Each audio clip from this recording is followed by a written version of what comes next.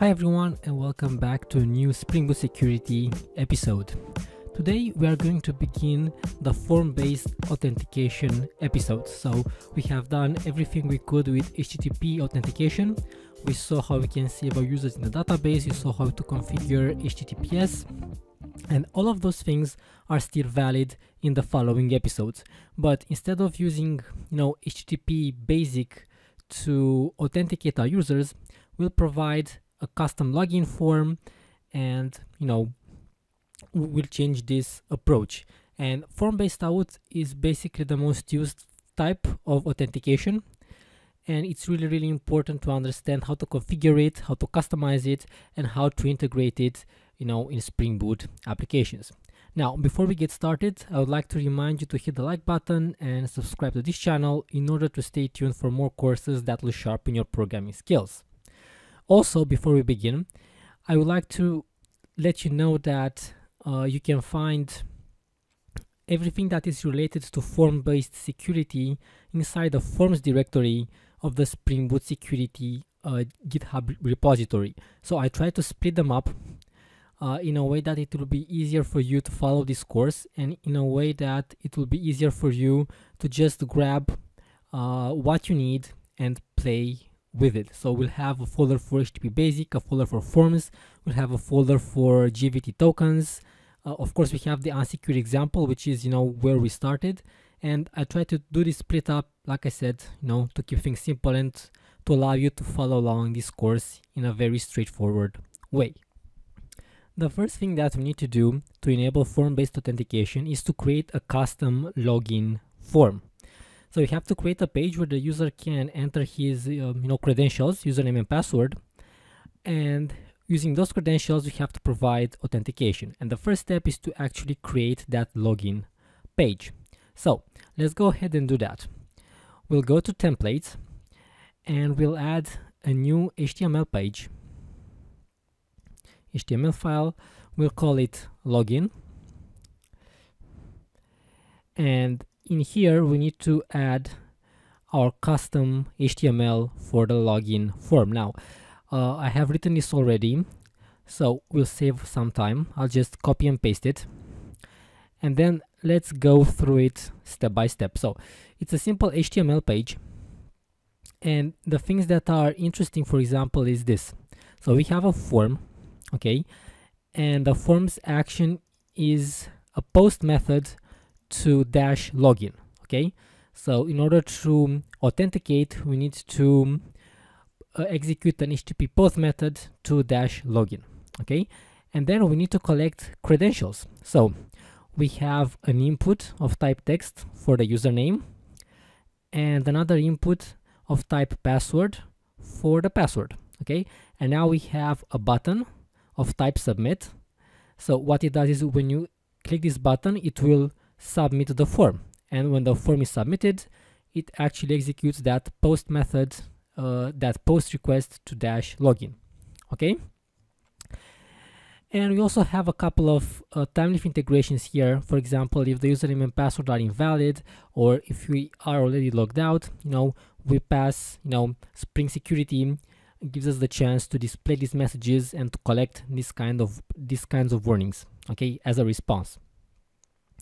Okay, but you can pretty much do without those, but just to have a really functional form, I've added these in.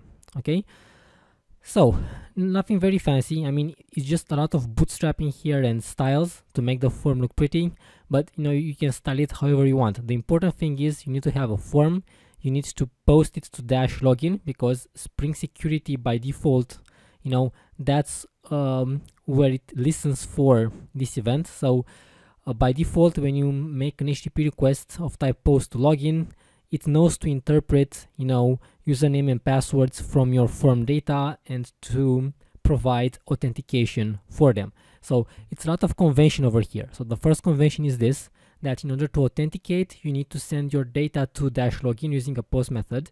And also the username and password fields, I don't know if you noticed, but they have ID equals username, name equals username, and this one has ID password, name equals password. So these IDs and names are not chosen at random. These are the inputs that will be decoded when we send this form data, and it's important to name them like this in order to let Spring Security know how to extract those values. Now, of course, you can change the IDs and the names, but then you have to modify the Spring Security configuration, and we'll learn how to do that in our next episode. But just to start off really simple, just name your fields, username and password, and send the authenticate method to -login. Okay, so nothing really fancy about this form. Now that we have this page, we also need to create a route for it. So I'll go to projects, I'll go to the home controller, and we need to create a mapping, because we need to let our Spring Boot app that when we navigate to our application that login, we need to let it know that it needs to return us this login page, this view. Okay, so I'm going to create a new get mapping. Okay, it's going to be called login. So public string login, and we'll return the login view. This is the name of our view. Okay, and notice that we have -login using a get verb to return the view, and we have -login using a post verb to actually perform the authentication. Okay, so we have the same name but different HTTP verbs. Okay, cool. Now let's fire up our application and let's check out if this view gets displayed correctly.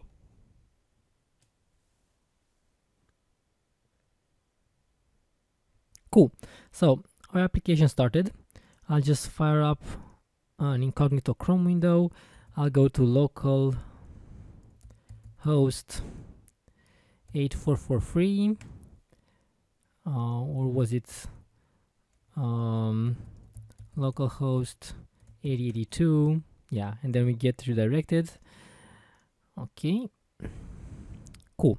So now if we hit -login, we should be presented with the login form, and this is our login form. Like I said, pretty basic: username and password, nothing fancy about it. Okay, now we have this form, we can display it, but of course, if you try to enter some credentials and we hit the login page, well, nothing happens, because well, we do not, you see, we get this error: request method post not supported, and that's because we did not configure Spring Security to use form-based authentication.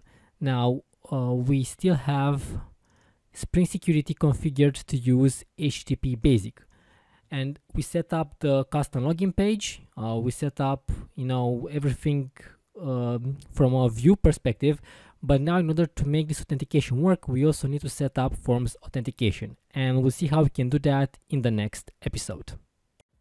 Before we close, I would like to remind you to subscribe to this channel and stay tuned for more software development tutorials that will sharpen your programming skills. Just go to the Romanian Coder YouTube page and click on the subscribe button. Also, if you found this video useful, please hit the like button and share it with your friends. If you have any comments, thoughts or ideas for new courses, just put them in the comment section at the end of this video, because I would love to get feedback from you guys. You can also find me on Twitter at Romanian Coder, and you can also check out my blog www.romaniancoder.com. Until next time, have a great day and write amazing code. Goodbye.